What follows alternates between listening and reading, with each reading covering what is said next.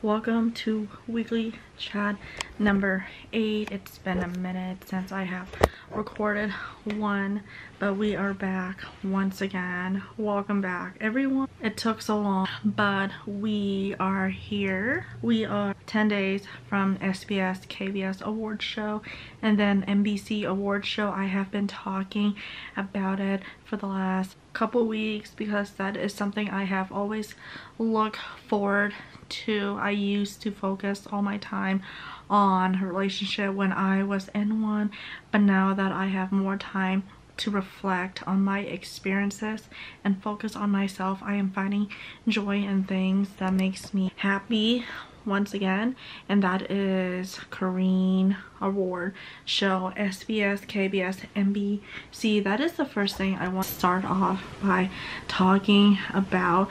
Then we will move on to the next thing I want to touch base on. I'm pretty sure this is going to be a chatty episode because I feel like I have a lot of things I have not said to you all, and I want to take this opportunity to talk about it. Let's talk about the SBS award show because there's so much to be said on that. So the SBS award show, it's happening on the 31st, Drama Award, and they have already announced these nominated couples, really, that is nominated for the award show. We have the couple Rui Eun and Shin Ye Eun from the drama The Secret Romantic Guest House. I have not seen it, so we'll see if they will win or not win.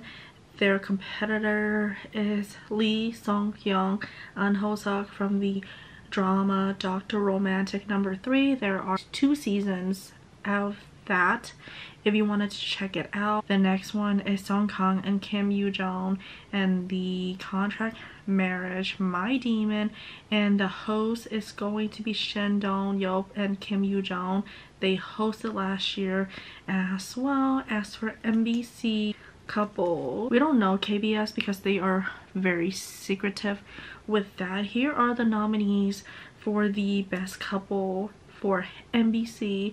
We have Woo Do-hwan, WJSN Bona, and the drama Joseon Attorney, and then Nam Gun-min and An Hoon-jin, who portrayed Tender Love and My Dearest Part 1, Part 2. Obviously, I feel like that drama will get nominated a lot for the awards, of course. And then we have Cha Eun-woo, Park Kyu-young, who play a couple that heals each other's wounded heart through love, and the drama A Good Day to Be a Dog. And then, of course, Lee Se-young and Bae and Hook, and the drama The Story of Park's Marriage Contract. And who will be hosting is Park Kyu-young and Kim Song-ju, who hosted last year.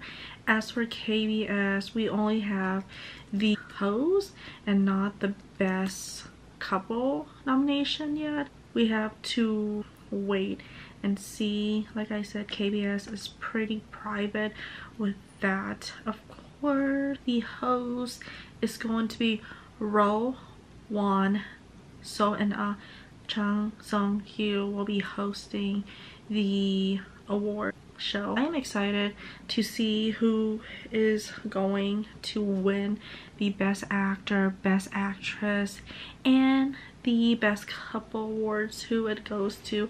That is something I have enjoyed every year since I have started watching that, so it will be very interesting for me. Let's talk about job because jobs are so much fun. I am not working at the job I have mentioned previously, you know, debt collecting for different states, and it was not my fave because it was a 3-month contract.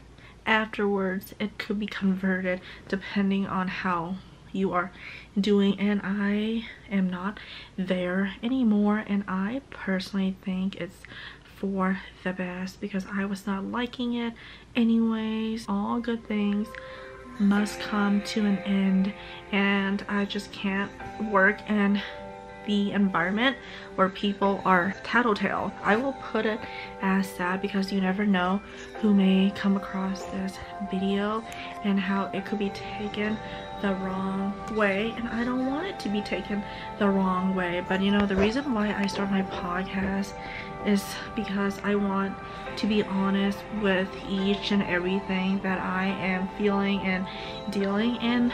This situation legit sucks, but it's for the best. You know, I have been interviewing and I'm sure I'll find something better. I haven't mentioned it, but I'm mentioning now. I was very upset, however it's for the best, and I didn't like the job, I didn't like the hours, and it wasn't for me personally. And with people who tattletale, karma is a bitch, and it will bite you in the ass before you know it. You know, I don't wish harm on people, but people that deserve it will get it coming to them one way or another. Because you know what, I'm sure people have wish karma on me and I have wish on them. They will get it and it will come at them more when they are least expecting that. For sure, I have been interviewing elsewhere. I feel like after the holidays I'll find more jobs for sure, and that's how it always goes. I have worked with agency to know that they are not hiring this year. They don't have enough budgeting for now. I guess I'll just have to wait and see what comes from that. The next thing I want to talk about is my foot is getting better. I had a broken foot in October, sprained ankle. The sprain is still there, but it's recovering. I have been going to PT, so it's been helping me. I've been doing the exercises at home and it's getting better one way or another. It was a very difficult time for me in October, having to stay home, but I have documented for my own memories. I won't get that time back, so I really appreciate the love and care from my family. Now on to dating.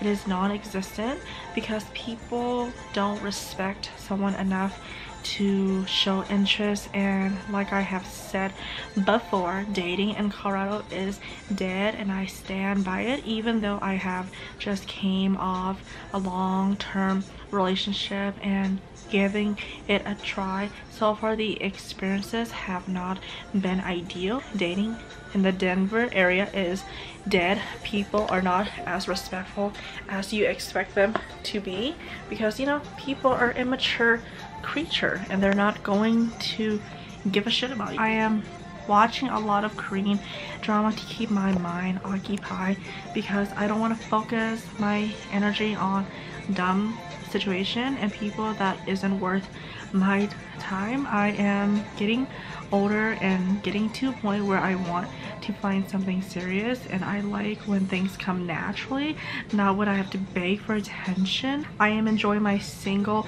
girl era, and I'm not going to let stupid situation and foolish people like pisses me off because you're not worth it. You know, I've enjoyed being single so far, and I have processed and healed and reflect, so I feel like I am doing okay. You know, plus the holiday season, cuffing season, is not a time for me to like hunt somebody and then cuddle with them or whatever. You know, I've talked about it before and I still agree with what I have said. Dating is dead. Now let's talk about hobbies that I have enjoyed lately. Running, because I want to run half by October, and then I want to travel more, going to Zach Bryan like I have said, going to more concert, solo trips, more solo trip, focus on me, exercising to get to a healthy weight, focus on my needs, what I want, and not so much on other people and their needs. Because I noticed something in a relationship that I have been in, I always put their needs before my needs, but my needs, my wants is hella important as well, and compatibility is so damn important, and I am going to be more picky with who I spend my time with. You know, I have things that I need check mark before we hang out. So that is all that I will say. Oh yes, I'm watching a lot of good shows at the moment. I am re-watching the episodes for Love Like a K-drama. It's getting so good. Single Inferno season 3 is getting so good as well. So many good shows. And yeah, I have been going to the gym and focus more on me, what I like and dislike, and you know, a lot of self-growth. You know, I've noticed it, and I want to be good for me before I be good for whoever if it comes. But this is my single girl era, focusing on me, family, traveling, learning new languages, going back to school for something, and getting my certificate. So it's going to be great. You're never too old to go back to school, so if you want to, definitely go and do so and live your life to the fullest for you and no one else. Follow me on my podcast if you want to. Happy holidays, Merry Christmas. I don't know when I'll post this, probably at some point, before or after, who knows, but Happy New Year. I hope 2024 is a better year for both of us, and that we continue to thrive and be that awesome person we are meant to be. Okay, bye.